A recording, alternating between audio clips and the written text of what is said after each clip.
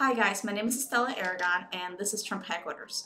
I wanted to make a quick video with some tips so you can memorize your scales faster and feel more confident about them at your next audition. So let's get right to it. Tip number 1 is know your key. You have got to know your key. For example, D flat major has 5 flats, B major has 5 sharps, D major 2 sharps, etc. This should be something that you can just draw quickly right out of your brain. That way, you won't rely on your finger memory in a stressful situation. That brings me to tip number 2. Don't rely on your finger memory, because if you do, the second that you are stressed or you feel under pressure, that finger memory is going to go right out the window. So don't rely on your fingers. Know your scale, note by note, note the key, and then you will have a much easier time performing under pressure. That brings me to tip number 3. So this tip is sort of like a practice tip.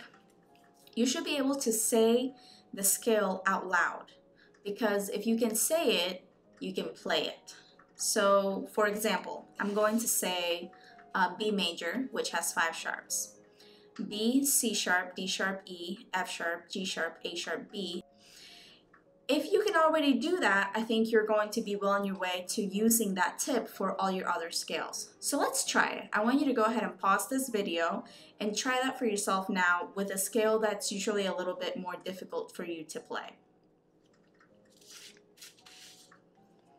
Alright, if you did well, like I said, I think you're going to be just fine. If you're having a little bit of a hard time, it just means that you need to practice that a little bit more. Now just remember this. Only play the scale as fast as you can say it. So for example, if you're doing this, B, C sharp, D sharp, you should only be playing it like that. So da, da, da. And so if you try to play the scale way faster, you're just going to be guessing because you can't actually say the scale that fast, which means that you really don't know the scale as well as you might think you do. So the last tip that I have for you today is tip number 4, and that is play the scale 15 to 30 times a day so that you can really get it under your fingers. If you follow all of these tips, I am sure that you can learn a new scale fairly quickly, like in one day. Thank you for watching. I really hope this has been helpful. As usual, I will try my very best to answer your questions in the comments.